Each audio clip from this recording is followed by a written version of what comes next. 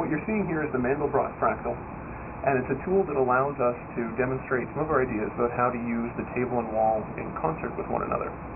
On the large display wall, we see a very large image of the fractal, and what we want to allow the users to do is to zoom in and get more detail of a particular section of the fractal, but without losing the context of the original image.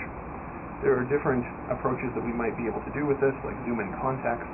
What we have explored in this application is keeping the large image on the wall and allowing the user to zoom into a great level of detail here on the table. So here on the table we see the large fractal, and I can grab a section and zoom in a classic multi-touch zoom gesture. The fractal regenerates so that we have very high-resolution imagery.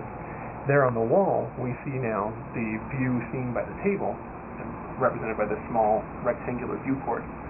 And staying looking at the wall for just a moment, I'm going to pan the table, and you see on the wall that the viewport is being updated, so we see now what the table is looking at all times.